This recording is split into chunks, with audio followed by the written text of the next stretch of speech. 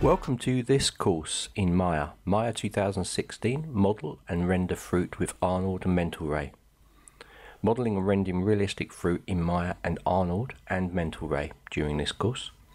Learn how to model realistic fruit as shown in the image and render out with both Arnold and Mentalray. During this course I will show you how to set up step-by-step process to creating an amazingly detailed fruit composition. We will first model and texture, plus apply a bump map to our fruit, and finally model a simple glass bowl and set. We will set up lighting and render out using both Mentalray and Arnold renderers.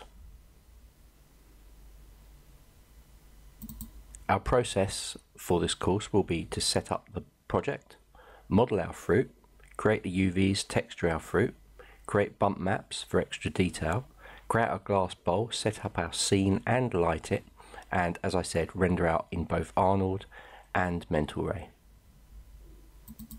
In order to get the essential skills drilled into your memory, we will also set up extra scenes where I think it is necessary, giving you the extra info and advice.